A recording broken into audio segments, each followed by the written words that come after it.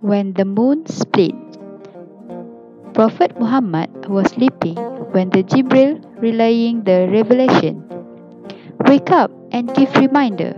Since that, Prophet Muhammad always remind the people of Mecca, O people, bow towards your Rob. Prophet Muhammad was visited by people of Mecca. Show me a proof if you are a prophet, demand them. Please watch, said the prophet while pointing to the sky. The people of Mecca looked up to where the prophet was pointing. The moon was located above the Bukit Hira, splitted into two.